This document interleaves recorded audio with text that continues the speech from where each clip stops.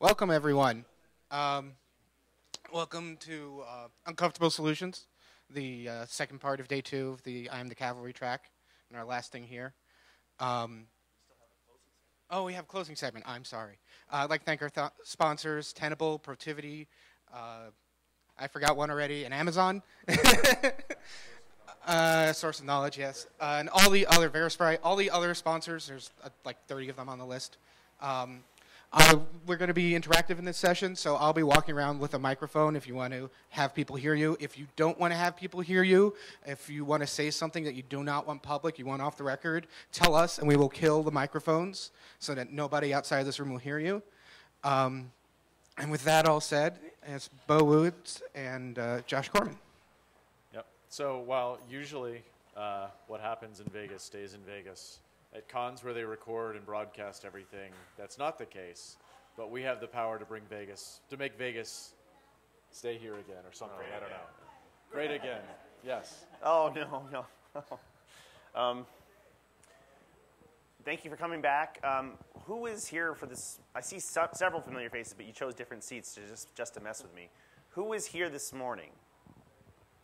All right, so in the inverse, who wasn't? Okay. Well, that's good. Thank you for coming back, and thank you for coming for the first time. Let's do a kill me if I go longer than 6 minutes. Don't kill me, but maybe punch me hard in the arm. I'll do a short recap of what we tried to do this morning and how it was meant to be fuel for what we want to do now. So yesterday was really kind of, look, we turned 3 years old. This crazy mission seems to be working. So it was where we kind of won, like some victories and accomplishments. Where we're winning, we're far from done, but we're on the right path with folks like the FDA, with folks like NHTSA, with some of the device manufacturers. We're getting coordinated vulnerability disclosure. Culture started, which is causing competitive need to copy.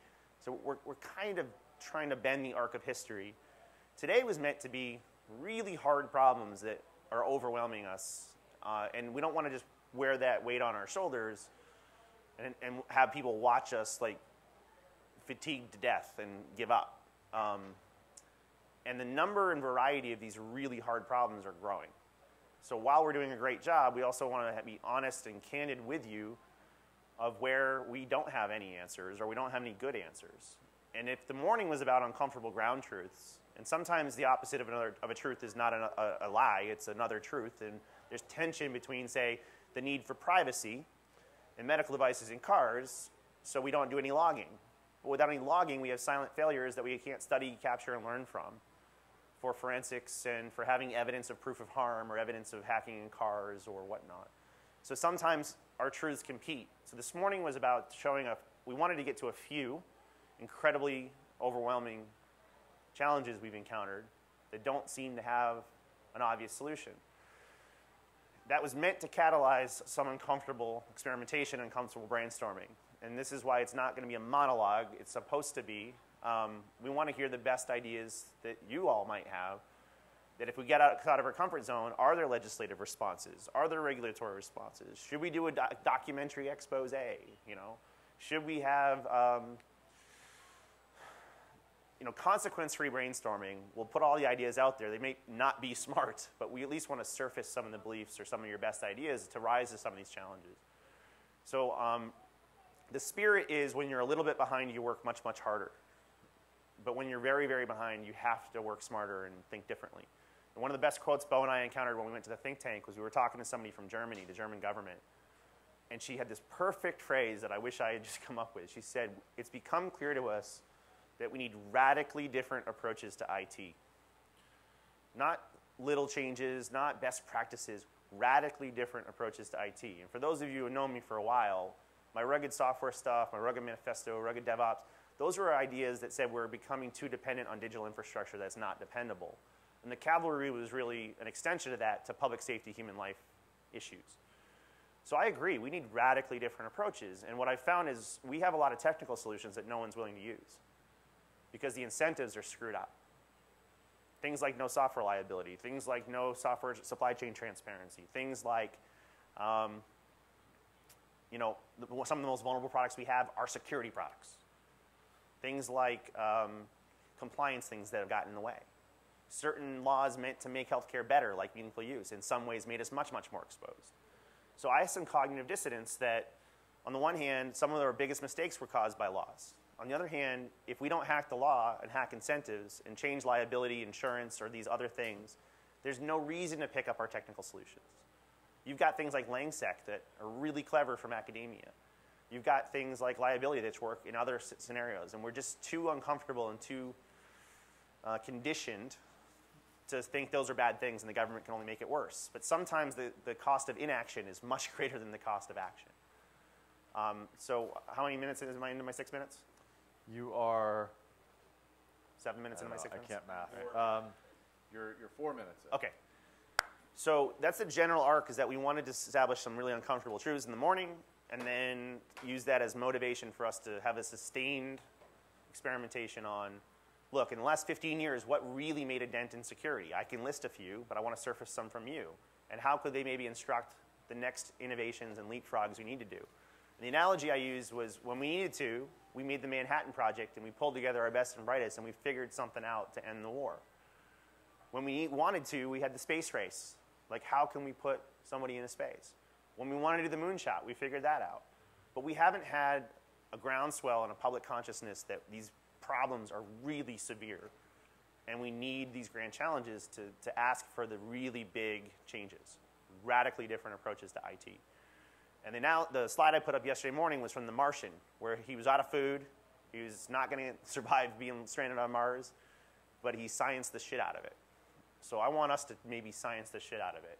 And it's going to be partly technical and partly policy, and some of us hate government interaction on tech and cyber. But let's at least brainstorm what that might look like. So let me give one of the scenarios as a recap for the people that weren't here.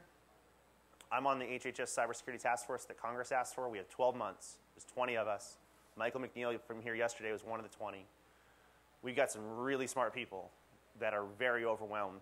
And what I put on the table in one of our first meetings was, even though the FDA is doing a really good job helping to make new medical devices better, more secure, the clinical healthcare environments are a disaster. It looks like an intractable problem. And the case example I brought up was Hollywood Presbyterian Hospital this spring was hit by a piece of ransomware for a known vulnerability in JBoss, in a McKesson device, that hit lots and lots of healthcare organizations. But in their particular case, they didn't pay the very small ransom, and it affected patient care. It affected patient delivery. They had to divert ambulances to other facilities. They almost had to move patients. And to our knowledge, no one has been hurt. But the probability of people getting hurt with a sustained denial of service of patient care is the reason I left my private sector job, to try to go further into public policy work and accelerate the cure. And what I posed to them is, I said, what if that was an accident, where ransomware accidentally hit patient care? What would someone, is there any technical barrier to someone deliberately taking out plural hospitals? And what would we do if they did? Would we be able to fix it in an hour, a day, a week, some months? And we looked at the near-term, mid-term, and long-term solutions, and they're terrible. Like, years of changes to rotate out the bad and indefensible supply chain and devices in these clinical environments. And worse, even when we gave them new stuff, they admitted that they don't have the budget or the stomach to get rid of their old XP systems, right? So if that's a ground truth, an uncomfortable truth, there's really no technical barrier. Someone has the means, motive, and opportunity to do significant damage on public trust, crisis of confidence, and our ability to have healthcare delivery. And specifically, if you combine it with something like the Boston Marathon attack, where there was several injured people who luckily were saved because they were blocks away from some of the best hospitals in the world. Were you to add something as simple as this readily reproducible, more prominent than you've seen in the news, kind of denial of service, ransomware is a distraction. It's a payload. It's a symptom. The underlying disease is, when Billy Rios looks at a device, not a medical device, but a device in a clinical environment, had 1,400 known CVEs in it. So even if we patch that one, it's just, we essentially have a public health issue. And what we're really looking for is to crowdsource your brains and your innovation, that how do you secure something like that? They don't have a CISO. They barely have an IT person on staff. They have wide open networks, almost required by law, horribly vulnerable individual devices. And I look at that problem, and 100 of the Fortune 100 have lost intellectual property despite having massive security budgets. One of the banks we talked to had 500 full-time security staff, and they're still breached routinely. So if we can't defend people with massive resources, how do we defend patient care in these highly exposed environments? I'm not trying to scare you. I'm trying to motivate you and make us dwell on it for a little more than 5 minutes. And if that is a scenario, and we have to do a moonshot, and we have to science the shit out of this, what might that look like? All right, I think I'm out of my 6 minutes. You are. Okay. You're past. You're way past. Is that a good summary for the people that were here? Is it clear enough to the people that weren't? I guess I left out 30 more seconds, since if you didn't see any of this. 2 things made me want to quit my private sector job and go further into this. Hollywood Presbyterian we knew they were vulnerable, but I think it advertised to new adversaries how vulnerable we really were. And I see a gold rush effect where people, once they see weakness, they exploit it repeatedly. It's like when OpenSSL Heartbleed happened, you had 31 other bugs found that same year. And the second thing is, when I researched Anonymous with Jericho, we did the Building a Better Anonymous series, we tracked very few actual hackers in Anonymous that knew what to do and how to do it. And one of them left Team Poison after we were done, Junaid Hussain, a UK citizen. He moved to Raqqa, he radicalized, he joined ISIS, he helped start the cyber caliphate. He was recruiting and training people to use Shodan, to use free attack tools. And when we know that these systems are directly connected to the internet, we know they have hard-coded default passwords, we know that all you need is the motive, because the means and opportunity are already there. The combination of more visible exposure and people willing to hurt us is what is bothering me, and why we trust you to have this candid brainstorming conversation so we can try to get in front of this. But the truth is, even if we had the will to do something tomorrow, it'll take 10, 15 years to actually clean up our technical debt here. And I'm pretty certain we don't have 10 years to win this foot race. So how much preparedness can we do between now and a confidence shattering attack? So if that's a little over the top, it's because I had to condense a whole morning into 9 minutes. But keep in mind that we have means, motive, and opportunity. And we've got to think of some radically different things. So I think everything's on the table, from what did we do like DEP and ASLR that really took out large classes of attacks in the past? Which things can work when you don't have a security staff? Which things might require legislative or liability changes? Which things might require an expose documentary that shows how bad things are? Is there some sort of grant or government grant challenge we could stimulate? Everything's on the table, but we don't want a monologue. So how should we pivot from that to now? Lots of hands. That's good. All right. And reminder, if you want to shut off the camera, this is valuable for posterity, but if you want to shut off the camera, we will pause it.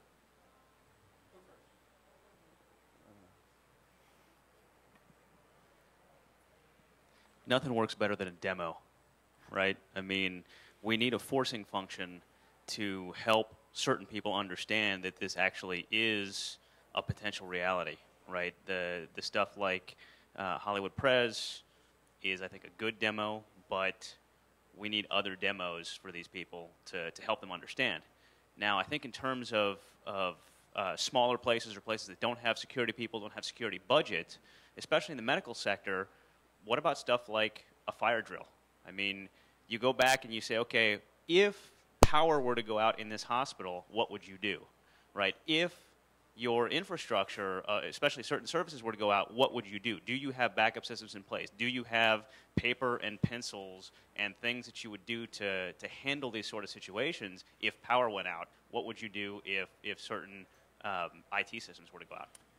Yeah, and I should probably set some ground rules as well. Beau and I know certain things that are already done or being done, but we're going to withhold some of those so that we can get the juices flowing for a little while. We'll pepper them in when we slow down. Yeah.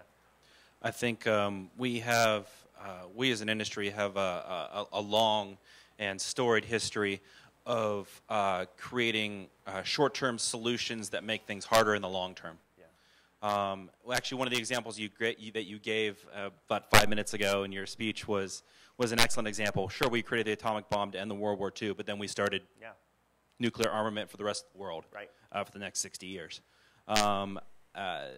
we created a solution to solve a short-term problem because we didn't want to kill 200,000 people, or possibly up to 1 million soldiers, which is what the Army's estimates were it was going to take to invade Japan.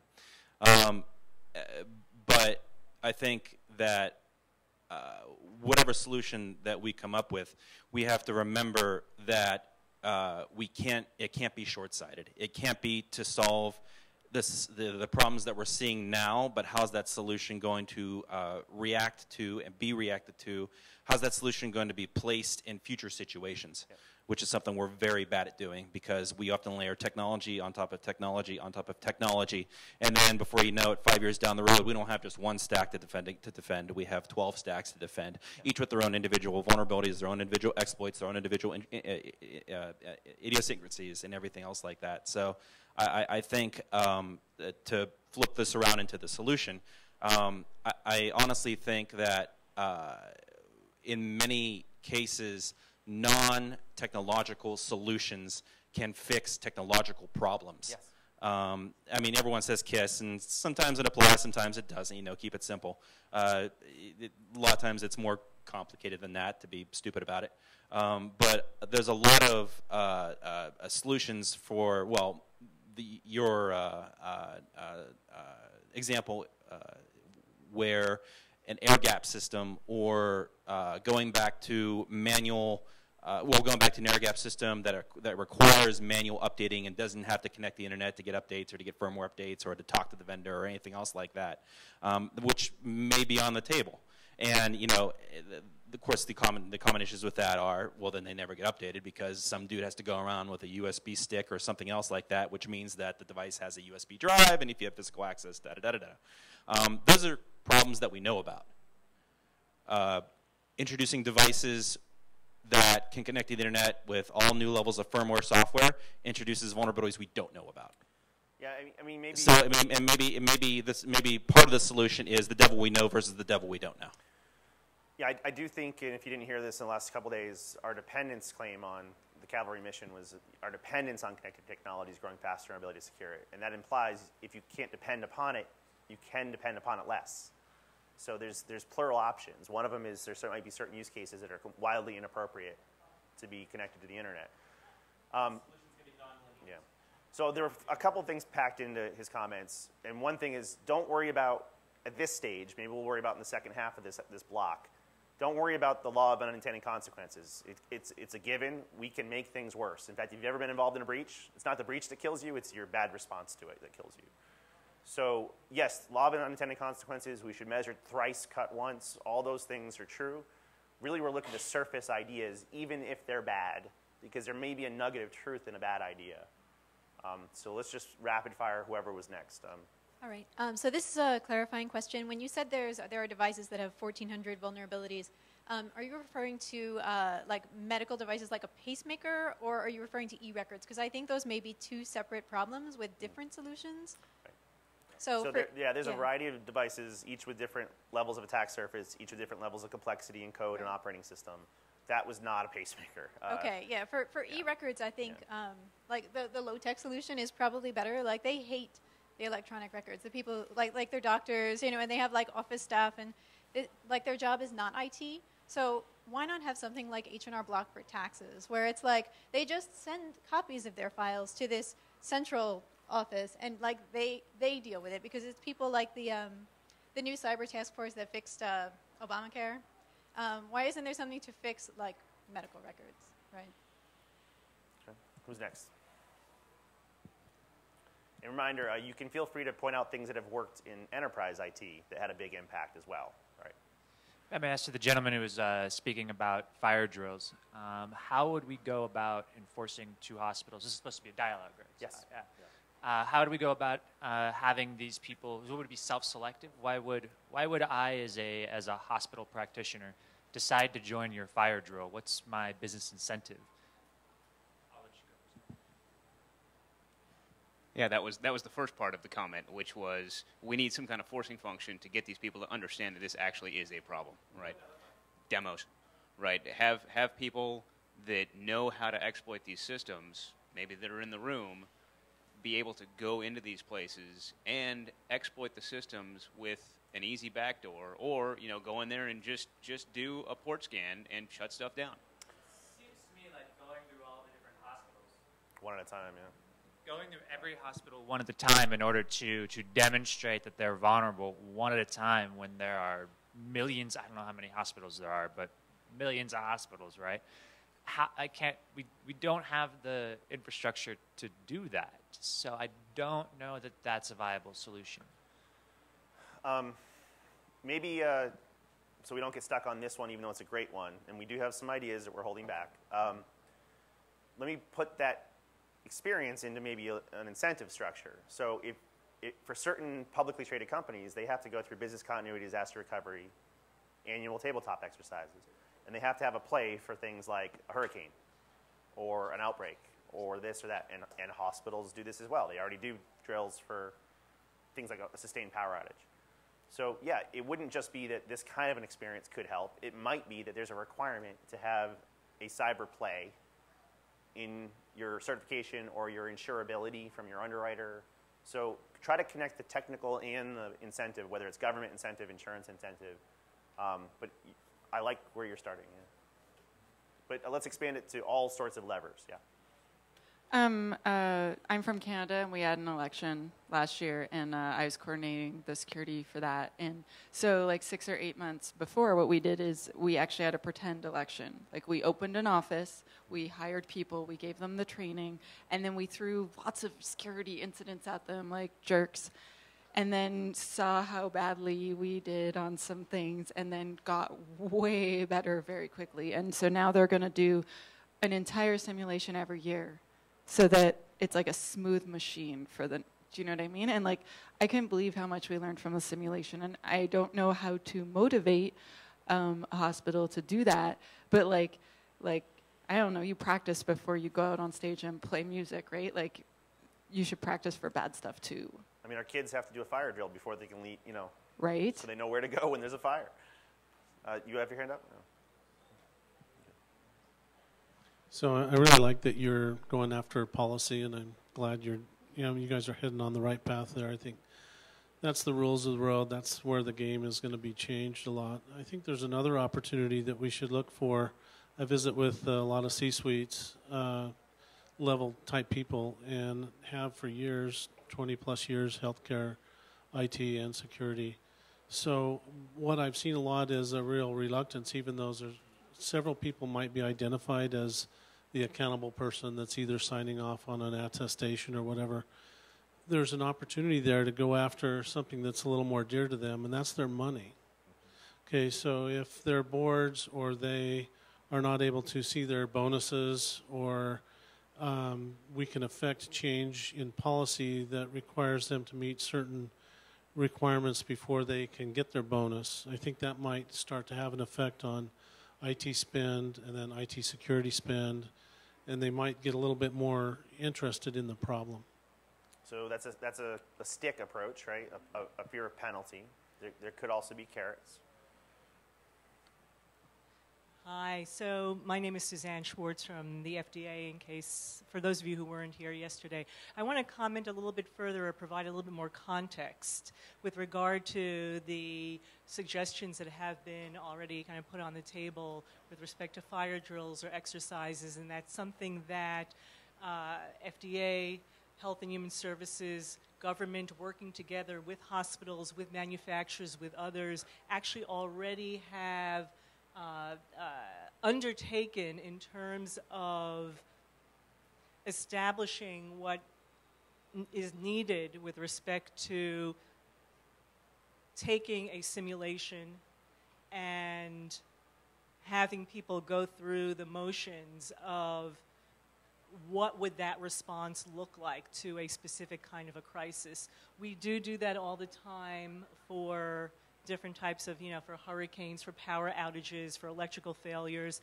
And in fact, there have been a number of really good exercises, what are called beyond tabletops, but functional several-day exercises that have taken place with respect to a cyber type of an attack.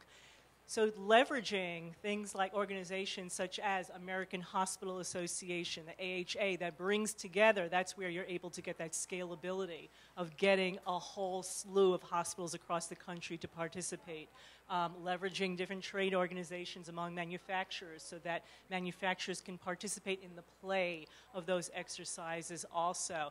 Leveraging parts of government, and I'm not talking only about federal government, but because there is an entire infrastructure, we're talking about critical infrastructure here. There's an entire response mode that goes into the state and local level with emergency responses, with departments of health, with like really down into the weeds.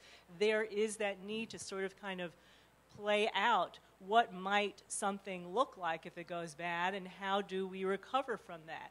I just wanted to share also really kind of an important anecdote that once was said to me by the person who's the Assistant Secretary for Preparedness Response, the ASPR, and that's Rear Admiral Lurie, who has said, we exercise to failure, not to futility, but to failure. The whole point of an exercise is to stress the system to the point where we don't pat ourselves on the back afterwards and, wow, we did everything really, really great and we've got it all together, but rather, where are the gaps? Where are the learnings that we're going to need to fill in to assure that people, patients, do not get hurt and not to lose our sense of confidence, so not to futility, but to failure, and then you iterate on that, and you keep on shoring that up with new situations.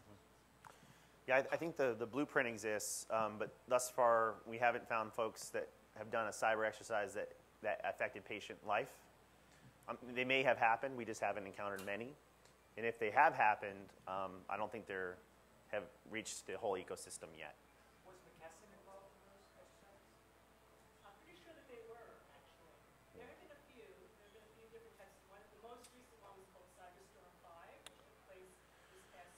Yeah.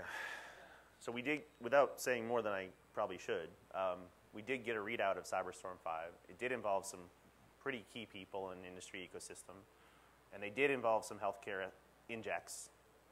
If you're familiar with how these things work, it's like it's like a CCDC type thing. But none of the injects involved any loss of life. So to the point of stressing, we're sort of working on something that might be a great demo and stressor simulation with the right kind of stakeholders to maybe catalyze some action. So that's a great idea. And there's probably other ideas as well, but simulation is a good topic area. And one of the things that I've observed as we're trying to go through these is I was walking through something with a colleague of ours, and they were saying, well, what we need to do is to get insurers to go do this. Okay, well, why? Now we've got to go convince insurers. How do we convince insurers? Well, they're convinced by this and this and this, and you start pulling those threads until you find the kind of the bedrock, right? What are they internally incentivized to go do? What's their intrinsic motivation? Once you find an intrinsic motivation, at that point it becomes a little bit of a job of awareness. How do you make them aware of that? And then you unlock them to just go do that work for you, right? Mike? Hello. Oh, yeah, sorry, I have the mic. I'm from the Netherlands, and in the Netherlands we are already working on it, so it might be good to watch it. We have a law now which states that if you, as a company, lose personal information via hack or whatever, the Dutch government can fine you for 10% of your yearly revenue. So that means that you have to show that you have done enough to secure your site when you are breached. And they are actually working on it now, and they have the law. And yeah, I'm not sure if it will work for America, but yeah, that's the problem. But you have to state that you've done enough for what you can do. So that means penetration tests, firewall, etc. And if you have those things in place and were updated, then you cannot get the fine. Yeah, that's just privacy. Okay, but it's a start, and it also affects a lot of hospitals in the Netherlands. Mm-hmm. Yeah, that's correct. Yeah. That's correct. Yeah. It's privacy. Can you repeat some of that for the people online? Sorry? His point about privacy. Okay, there. Thanks. I just noted that that's the EU privacy, and it's focused on privacy, and oftentimes focus on privacy diverts our attention from security and denial of service. Yeah. So you can fully meet the EU regulation, which you still don't have to do for 2 years, and be completely exposed from a security concern. Yeah, I said something I might not have should have said this bluntly. If he's next, at a Detroit event like a week and a half ago, I was kind of pointing out that some of the privacy advocates might be getting in the way of the necessary evidence capture, and I wasn't. I had a sticker I pulled out of my pocket that said, "I love privacy." But the old joke we used to make was, to thought provoke, was, "I love my privacy. I'd like to be live to enjoy it." But I took it a step further in Detroit, and I said, I don't want to have a situation where we have a corpse with its privacy intact, right? So these are truths, competing truths that both matter, and they both matter differently in different contexts that have to be resolved. One cannot dominate the other. And I just said it again, so I guess I didn't regret it that much. No. Okay. Your turn, yeah. All right. So I think it's every 10 years or something, the Army Corps of Engineers goes around America and looks at critical infrastructure, bridges, highways, key systems, dams, and they give a rating. Our infrastructure is at a C+, or it's at a D. And we've had a lot of years where we've gotten really bad reports. Bridges are rated Ds. They need rebuilt. There was one, I think, was in Minnesota that basically collapsed, and that bridge was known to be that was like a D- rating. And we have this, the government is already going out and giving these ratings to critical infrastructure as it is, and we're still not doing any action with it. So, one of the big problems here is even if we figure out how to identify where there are these weaknesses in infrastructure, maybe every time a hospital's closed down and a new one's open, I know Stanford's doing this soon in California, they're opening a brand new hospital. Why not go in there and say, okay, well, this is all the existing infrastructure that's probably in most other hospitals of its age. Let's go in and run like a disaster scenario over a week. Let's have patients of this level of life, simulate it and run through what an attack would look like, just to give a ranking of okay, well, this is like a baseline of what we have in this environment. How would it score in readiness? All right, so someone mentioned it. Let me just springboard off this a little bit. Somebody mentioned a stick, right? Some fine for getting it wrong. One of the things Beau and I have talked about is there are certain hospitals that want to be the exemplar, the most cutting edge, the best and most connected in the world. There's one in Canada that comes to mind. I think it was like Hummer River or something like that, where it's the most connected hospital in Canada. When we talked to some people in, I think, Dubai that want to have incredibly world-class, cutting-edge technology, one thing you can do is you can punish failure and point out fail. Another thing you can do is we could do a reference architecture. We could go in from the ground floor and try to design a more defensible experiment that others could emulate. Because one of the things we said yesterday is there's this classic story of the Cuyahoga River in Ohio that caught on fire many times, and nobody did anything about it until it was on the cover of Time magazine, I think. But you got a burning river of fire to show how bad the pollution was and the industrial runoff was. And sometimes it's going to take that. So for sake of argument, let's say we have to wait for our burning river on fire moment for clinical environments. What do we do the next day, right? Because we will have a knee-jerk response, and sometimes that response will make things much worse. So liberate yourself from the idea that maybe we can even stop these things. But what's the recommended after-action plan? All right, who's next? All right, you're after him? Okay. Yeah. Just trying to think laterally here. I spend a lot of my time in operations. That's my primary focus, security secondary. And one thing that we spend a lot of time mulling over is how do you measure availability? What does it mean to be, in systems, what's uptime, right? Is it when the customer comes to make a request, did you satisfy it, whatnot? Well, maybe that's another lens to look at this thing through. Like if half of your infrastructure is down due to an exploit or a defect or a flaw, then your capacity is diminished, and you can measure over time, if you've got 100 beds and you can only effectively use 52 of them for a month at a time, that is a way of quantifying, the posture and the particular arrangement of an actual hospital installation. It's like, find some way of measuring. Yeah, you may have 100 beds, but on a given day, odds are you might not be able to use more than 50% of them. Mm-hmm. And that'd be a way of characterizing the problem and providing a way to do an apples-to-apples comparison between different organizations, say who's doing better, who's doing worse. So we have some metric to measure progress against.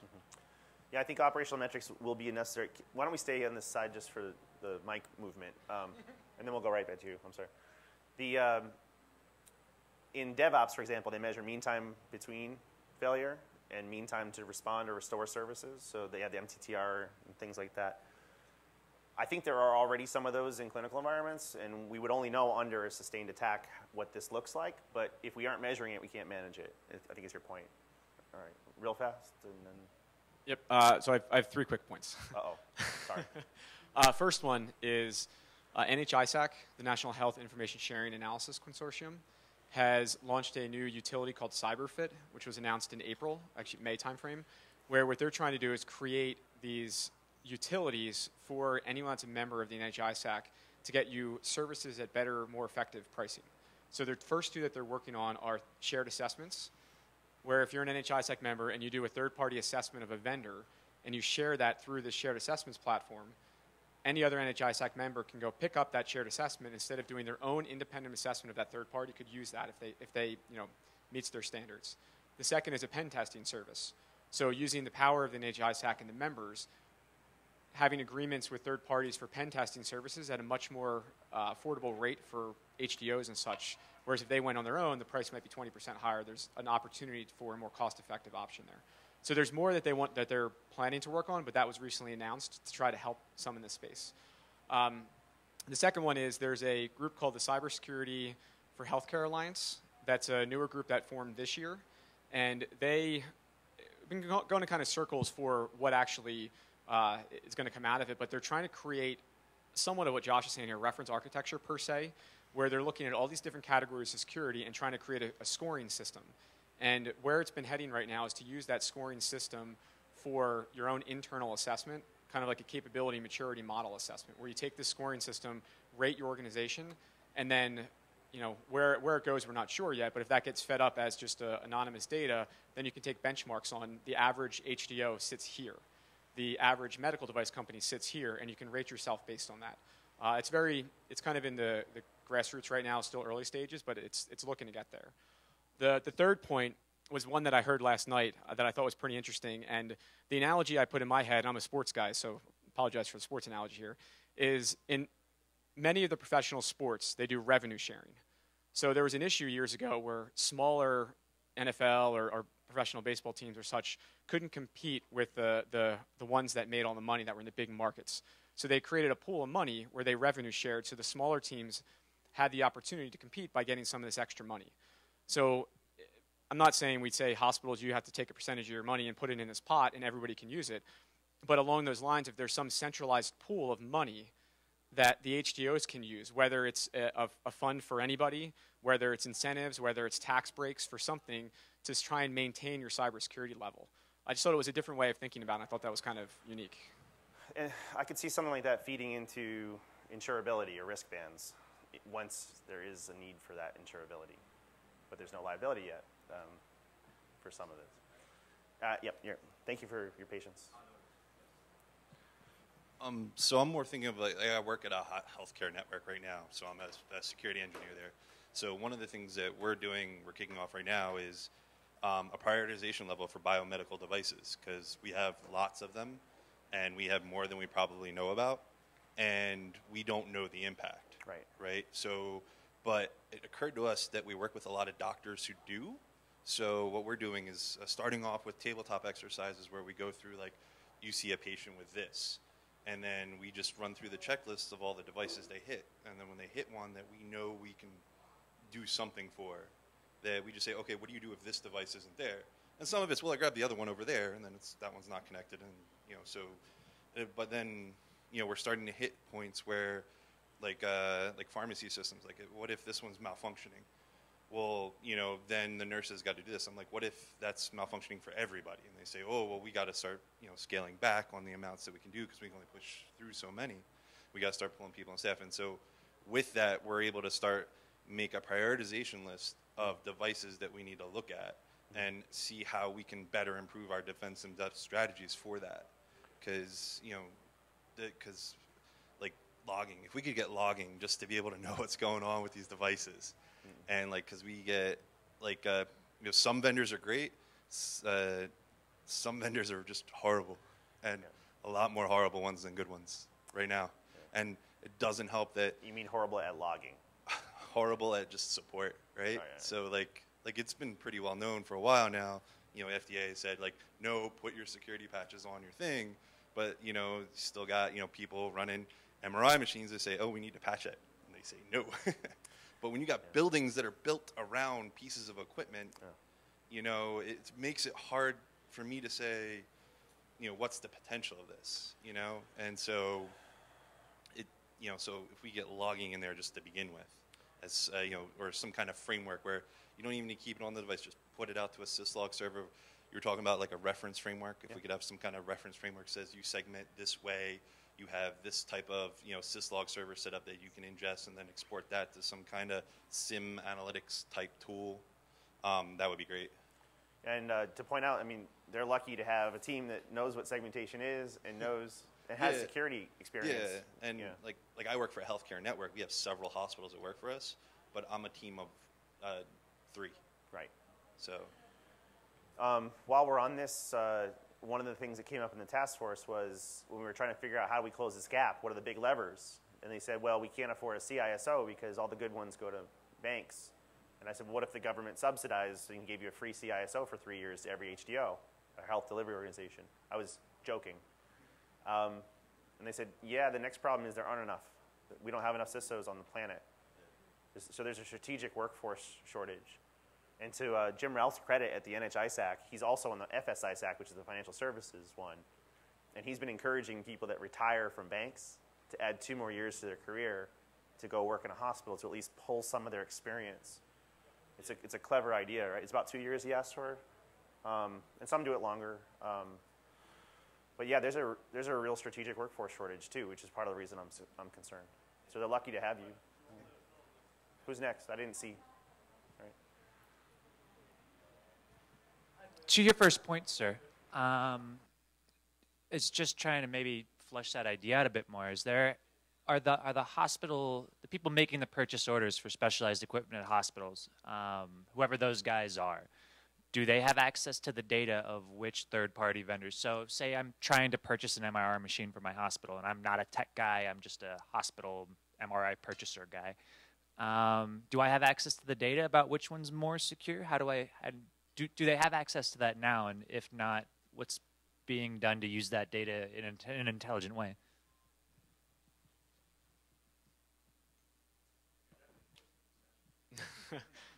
So I'll preface for those who weren't here yesterday. I'm Colin Morgan. I work at Johnson & Johnson, so I'm on the manufacturer side.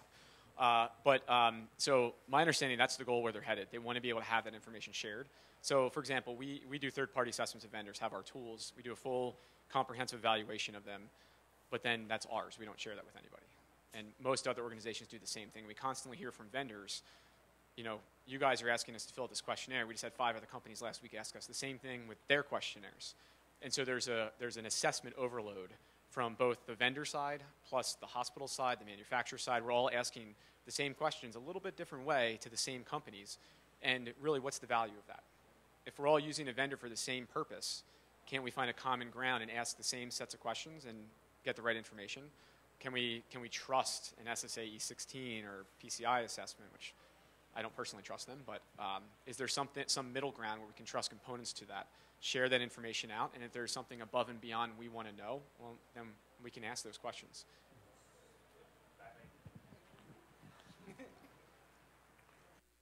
So we're talking about having some sort of, say, organization that just says